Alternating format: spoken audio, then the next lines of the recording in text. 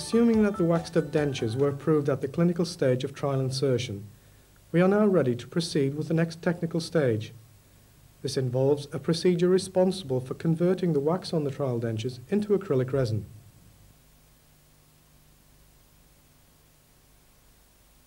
An essential prerequisite to the flasking procedure involves a final overall check of the dentures to ensure that the teeth are fixed firmly in their denture bases and the surfaces of the teeth are free from extraneous wax deposits.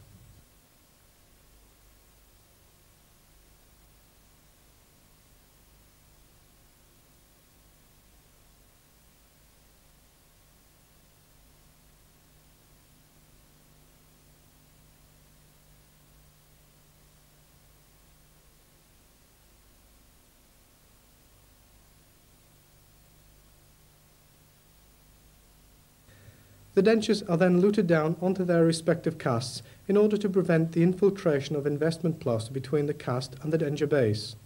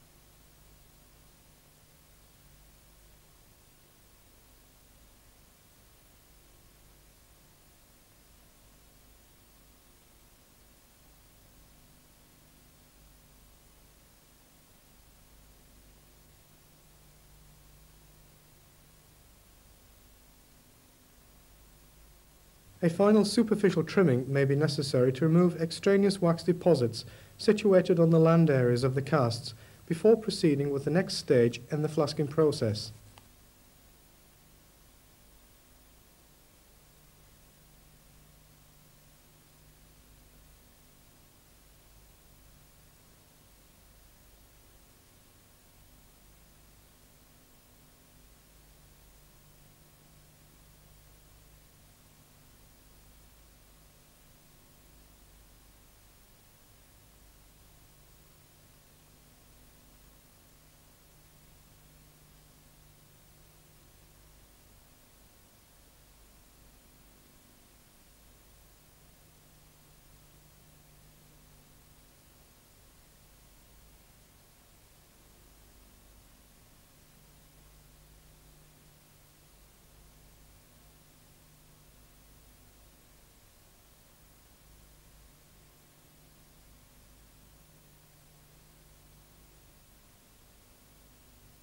The articulator mounting plates are removed by prying them off their casts with the aid of a plaster knife.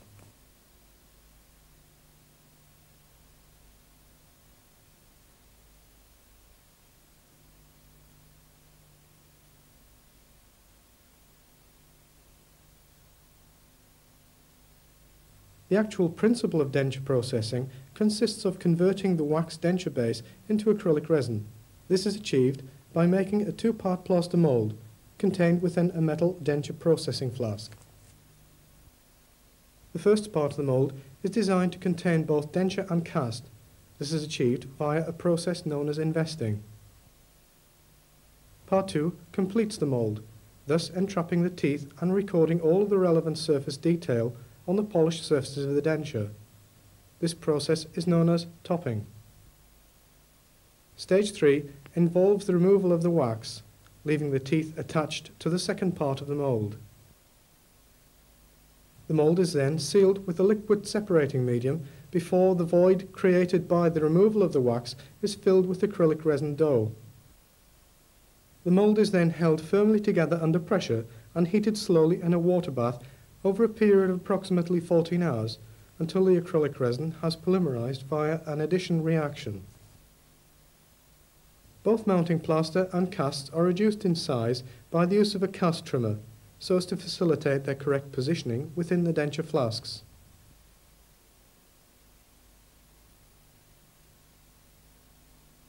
Great care must be taken to keep the fingers away from the cutting wheel when trimming the casts down to their required size.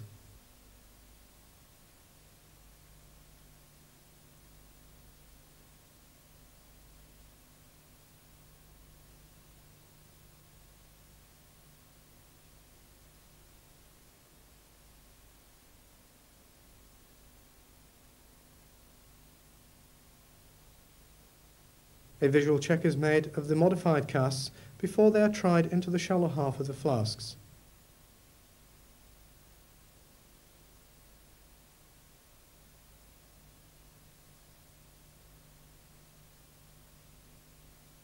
They are then soaked in a bowl of cold water.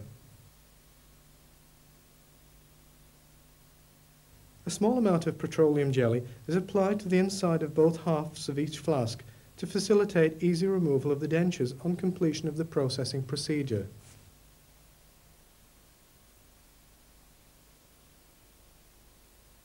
The investment stage begins by making a mix of plaster, made to the usual proportions, which is poured into the shallow half of each of the flasks.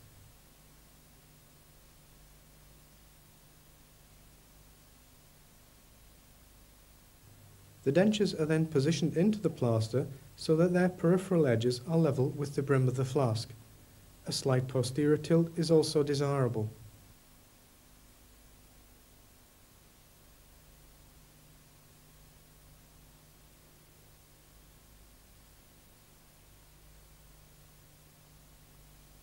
Both dentures are tilted so that the posterior regions are slightly lower than the anterior areas. This is done to avoid damaging the solid plaster mould on opening the flask at the boiling out stage.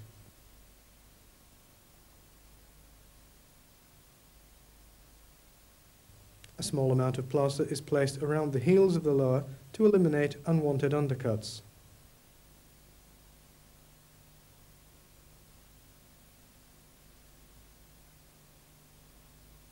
Extra care is taken to eliminate undercuts and smooth around the distal of the lower denture, as this area tends to be a potential weak point during the opening of the flask.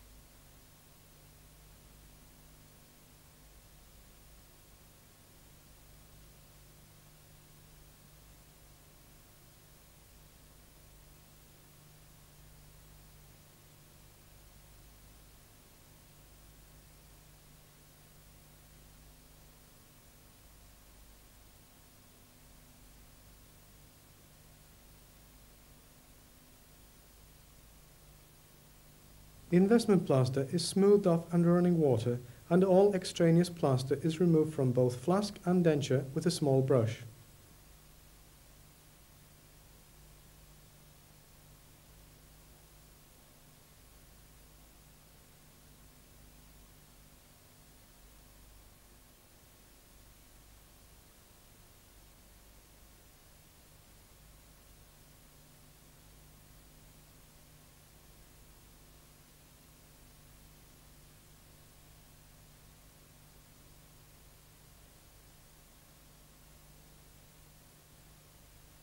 flasks are allowed to stand for approximately 15 minutes until the plaster has reached its initial set. A plaster separator, such as sodium alginate solution, is then applied to all the plaster surfaces of the investment half of the mould, carefully avoiding contact with the acrylic teeth.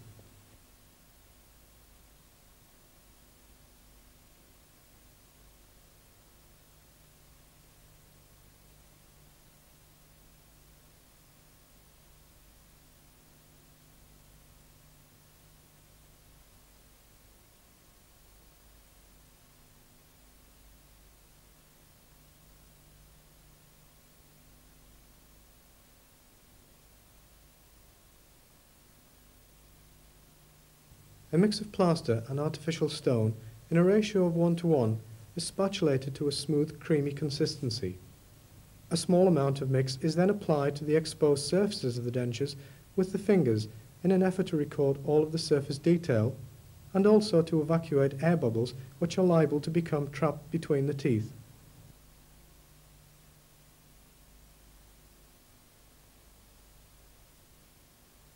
The vault of the palate in the upper denture is then carefully filled in such a way as to exclude air pocket formation.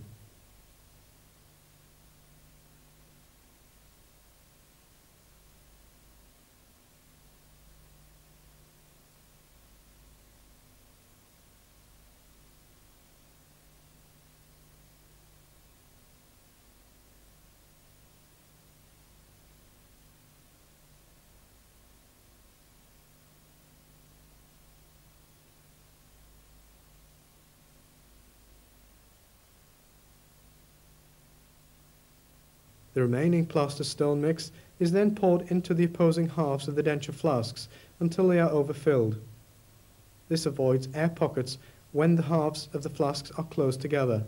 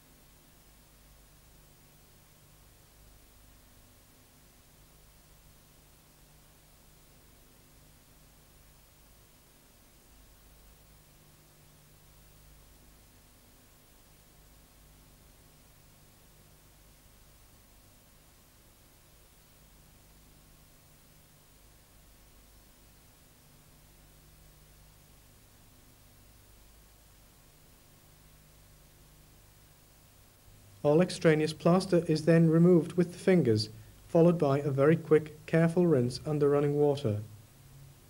The word careful is stressed because it is possible to wash out the soft plaster from inside of the flask if it is left under the tap for too long.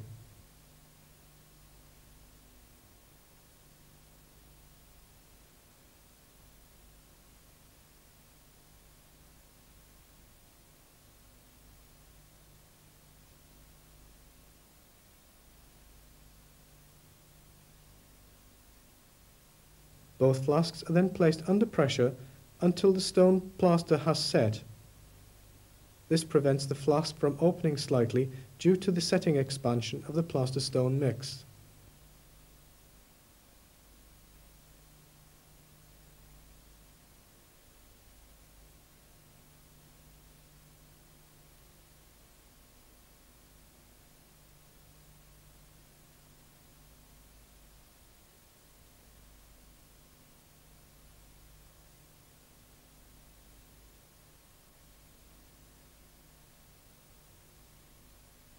After approximately 30 to 40 minutes, the flasks are removed from the press and placed into the boiling out unit for 5 minutes in order to soften the wax denture bases and hence facilitate the opening of the flasks without damaging the plaster mould.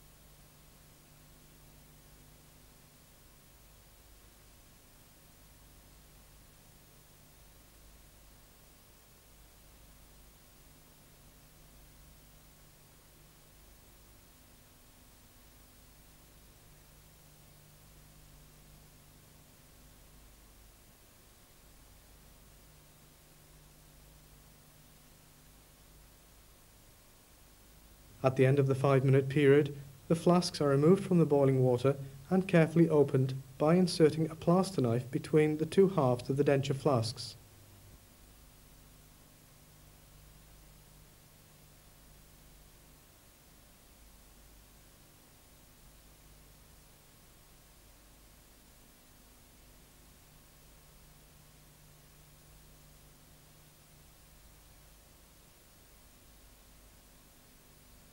On opening, both halves of the flasks are inspected and the softened wax and shellac base plates are carefully removed without disturbing the acrylic teeth.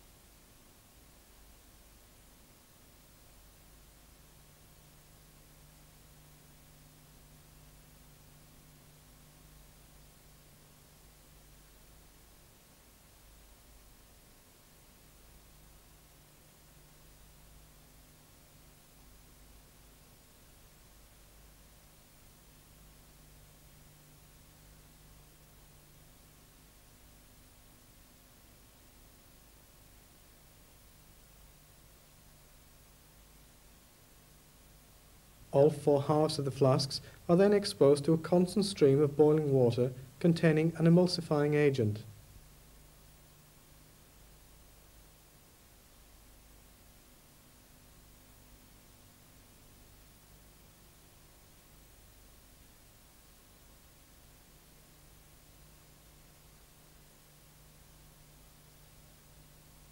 After approximately 2 to 3 minutes, the flasks are again removed.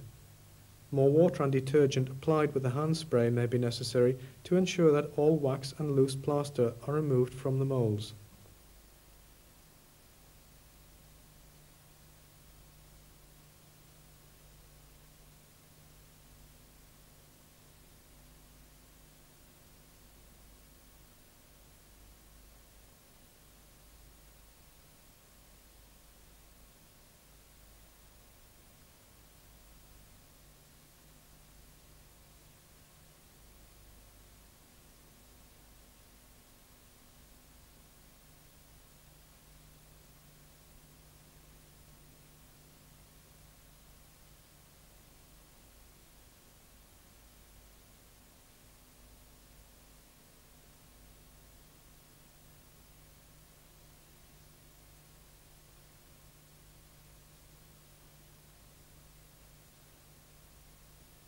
A final close inspection of the moulds is necessary before a coat of sodium alginate seal is applied to the plaster surfaces. It is desirable, though not always possible, to avoid coating the acrylic teeth with a separating medium. This tends to occur while the separator is being applied interdentally.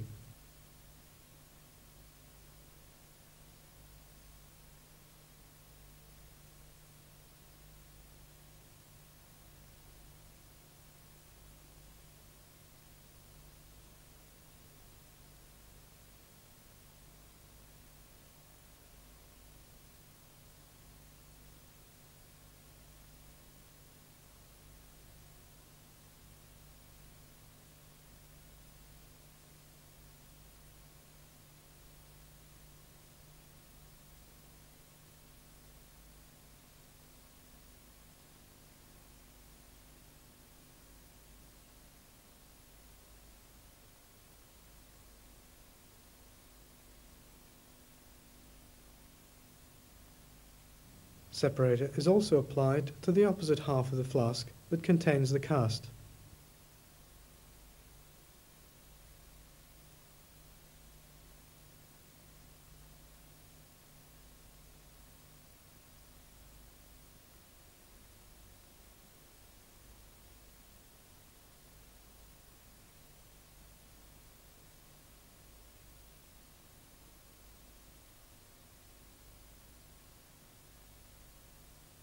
A second coat of separator may be applied if desired, though this is not essential in the majority of cases.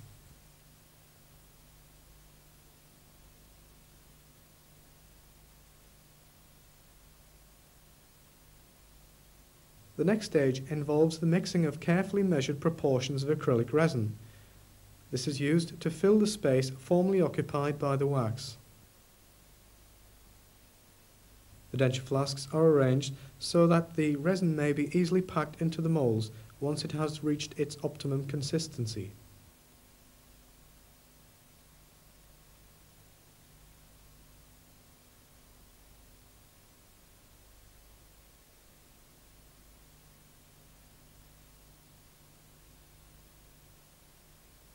The type of acrylic resin used in this process is supplied as a fine powdered polymer. A measured quantity of monomer, approximately 12 cc's per average size denture, is poured into a mixing vessel. The polymer, measured in a ratio of 3:1, is then gradually sifted in.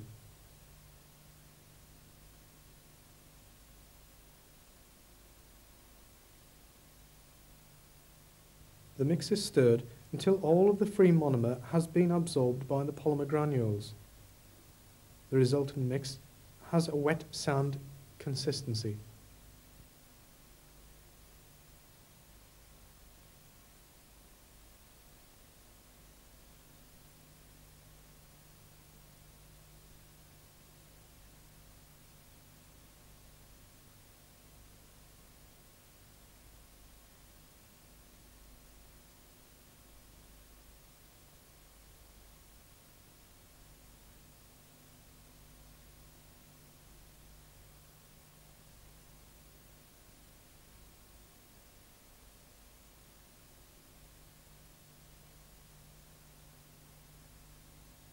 The resin is covered and left for approximately 10 to 15 minutes, depending on ambient room temperature, until it reaches a dough-like state.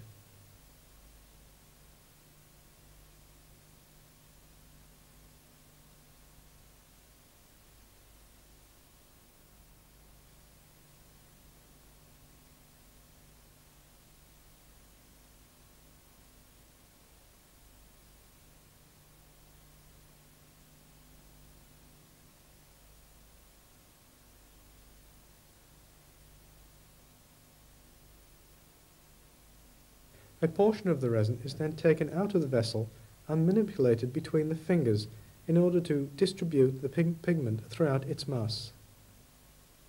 The homogeneous ball of dough is then pressed into the sealed mould until it is filled. This point cannot be stressed too strongly, as insufficient resin would result in the processed denture becoming completely porous. The technical term used to describe this condition is called contraction porosity.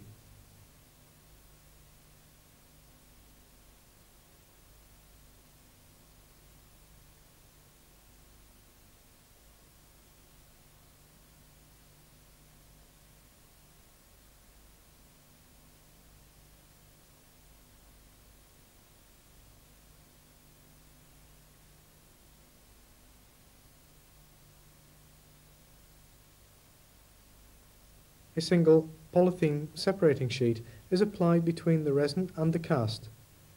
This is to facilitate the reopening of the flask after the excess resin has been squeezed out of the mould.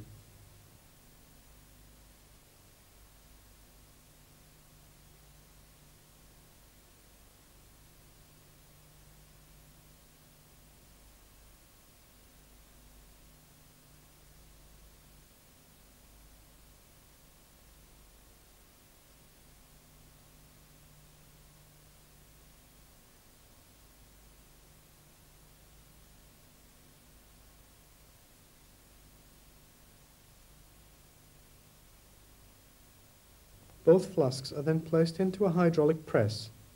A gradually increasing pressure is then applied until all of the excess resin has been extruded. Great care must be taken at this stage. An excessively rapid increase in pressure would force the teeth down into their investment plaster, or in some cases break the plaster mould completely.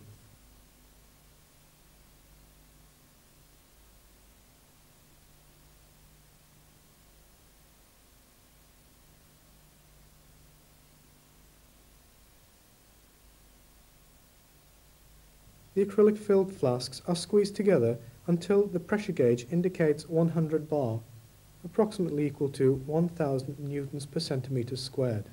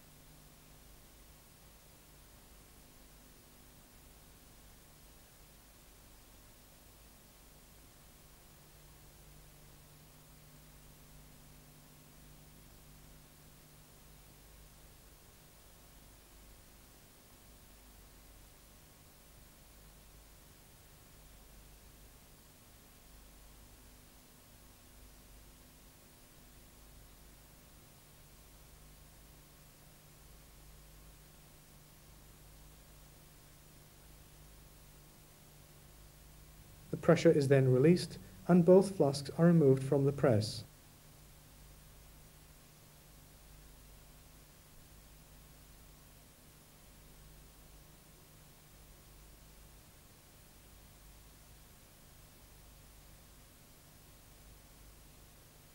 Notice how the reopening of the flasks is facilitated by the temporary placement of the polythene sheets, which acts as a non-stick barrier between the porous casts and the thixotropic acrylic dough. The sheet also acts as a seal so as to prevent evaporation of the monomer, which would result in there being insufficient monomer to unite the polymer beads together during the subsequent processing of the resin. Removal of the loose sodium alginate seal that has become detached from the cast during the pressing up procedure is necessary to avoid its incorporation in the processed denture-based material. A final application of separator is then applied to the cast.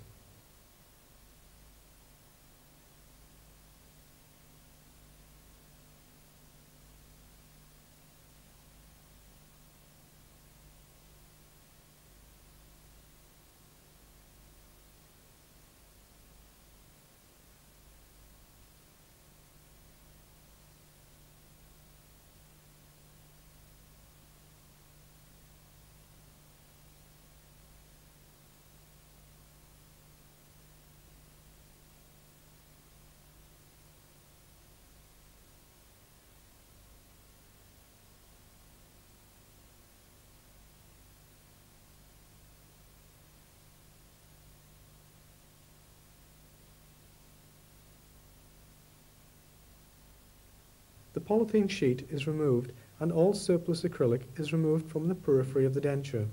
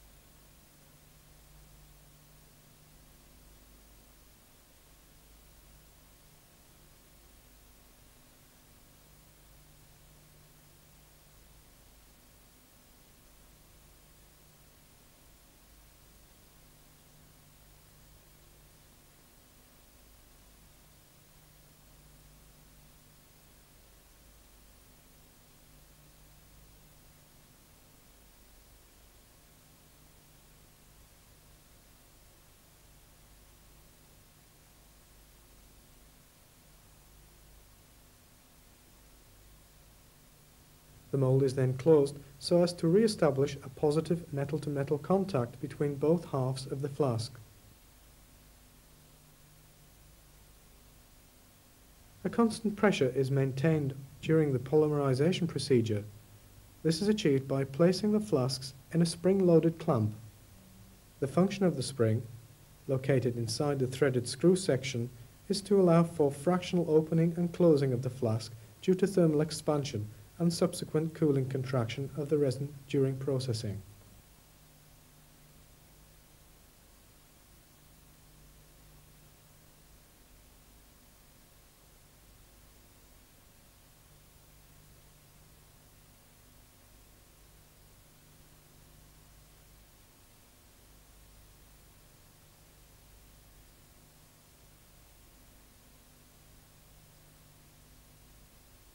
The denture flasks and clamp are then placed into a water-filled processing bath.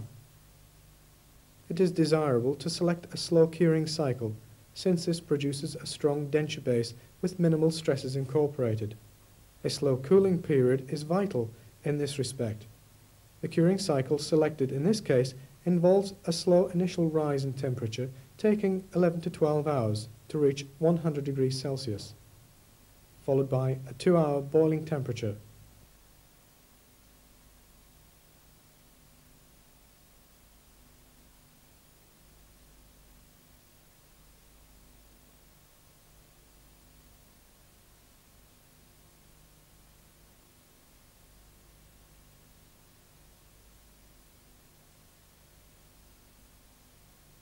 The resin is then allowed to cool in the bath down to approximately room temperature before the dentures are deflasked.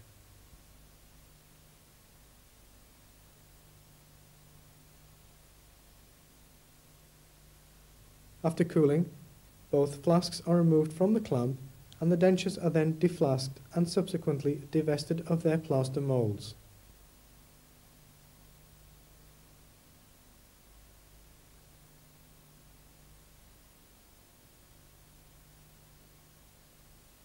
Great care must be taken when knocking the plaster mould out of their flasks, as acrylic has a low impact resistance and hence is prone to fracture if the operator is a little over-enthusiastic when deflasking.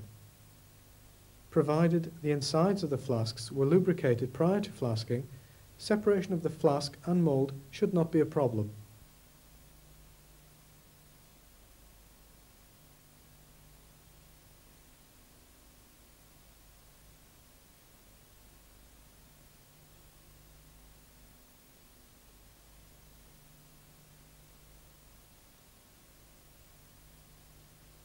Removal of the plaster mould is facilitated by making a series of cuts to weaken the plaster around the periphery of the mould.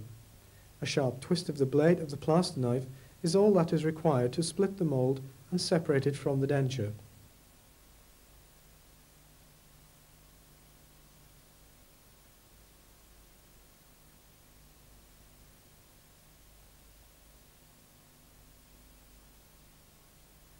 The cast may also be removed by using the same technique.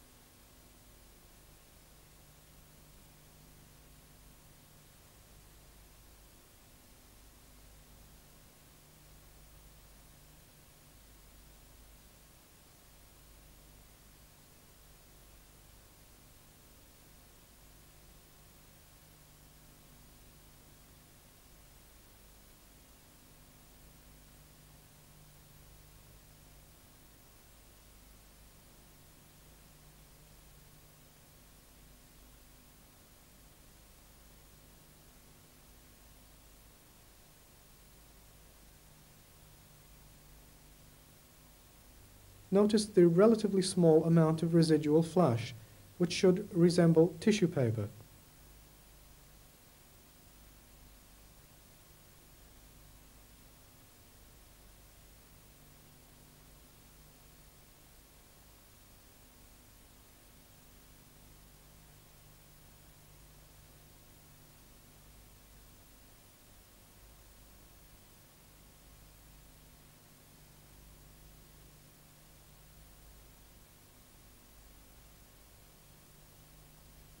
process is repeated for the lower denture before moving on to the next stage, which involves the removal of all excess acrylic resin.